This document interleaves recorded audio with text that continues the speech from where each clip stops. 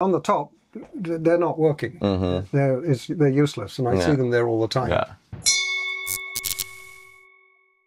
Hello and welcome to another one of our Ask the Expert series of BoatHowTo.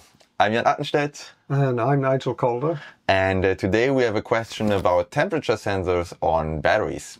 So one of our students asks where he should place his temperature sensor on his lead acid battery when he's charging it hard. So, excellent question. And I see these temperature sensors over and over again in the wrong place where they're actually doing no good. We have two types of temperature sensor. We have one that bolts to the battery post. Ideally, they'll be bolted to the negative post rather than the positive because the negative plate tends to generate more heat, but it really doesn't matter. They bolt to the post.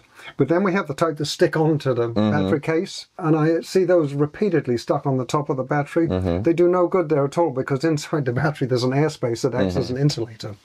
So they have to be mounted at least halfway down the side of a battery, and ideally if it's a battery bank, they'll be down the interior side of one of the batteries where we're going to get the most heat.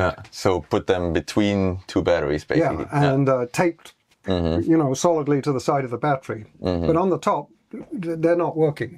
They're useless, and I see them there all the time. I mean, in the worst case, this can lead to a thermal runaway, right? If your charger is out of control. I've seen that as well.